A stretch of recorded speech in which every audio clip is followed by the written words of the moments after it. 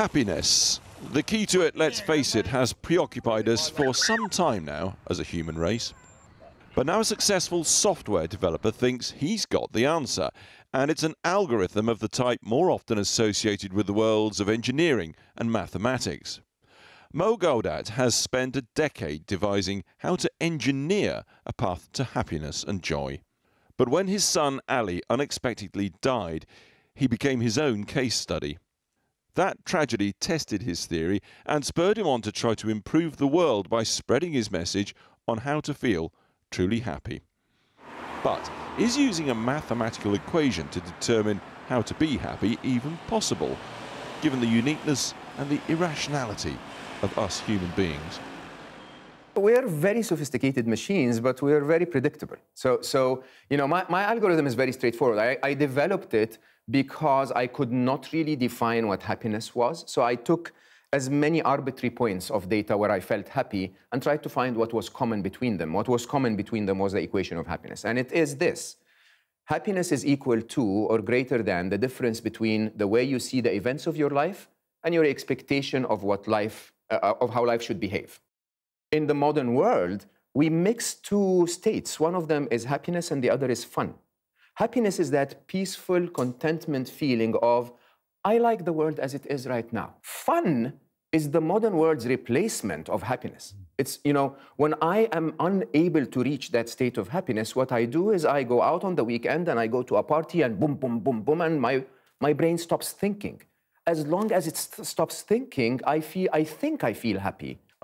You came with the cataclysmic situation of losing your own son in appalling circumstances. Is that what this is all about? The successful man had everything, and then it goes. I think losing Ali was the call to action. I lost my son all of a sudden, like from having a happy holiday together to losing him was 4 hours.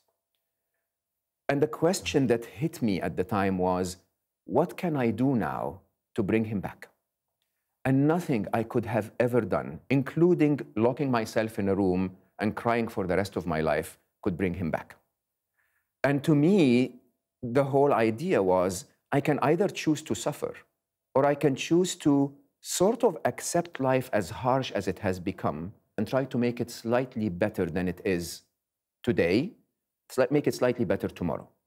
So the way I did it was very interesting. I basically set myself a target. I said, you know, I learned so much about happiness from my son. We developed my model together.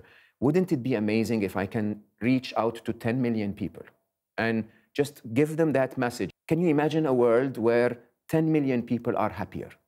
It wouldn't bring Ali back, but it would be slightly better than the day he left. And that's success for this project, right? And that is truly, truly, I would say, success for my life. There has never been a moment in my life where I felt I was having a better impact on the world than this.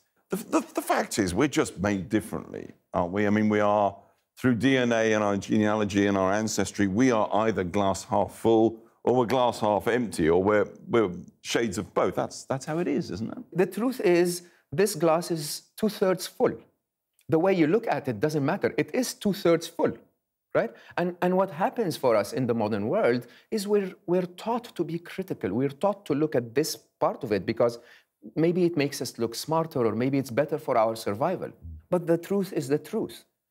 If you have the ability to sit and watch Channel 4, you're much better off than being running around in the streets of Syria. You're okay. As a matter of fact, most of the time, if you have the brain cycles to feel unhappy, that by definition means that there is nothing you should worry about now. Happiness is not about what the world gives you, how much water is in this glass.